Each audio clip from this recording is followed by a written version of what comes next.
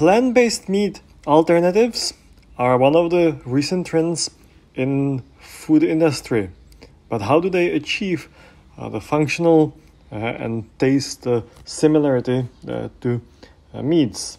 The key components to provide the structure and protein content comes from various plant sources such as legumes, cereals, nuts, and fungi.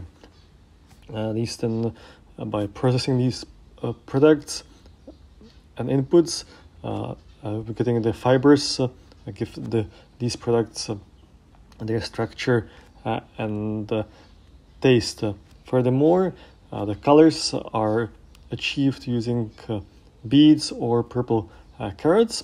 And finally, flavor and further texture is achieved using the Maillard reaction, the reaction of sugars at high temperatures to various chemical products and various fats such as liquid oils from sunflower, canola, or solid fats such as coconuts and cocoa beans.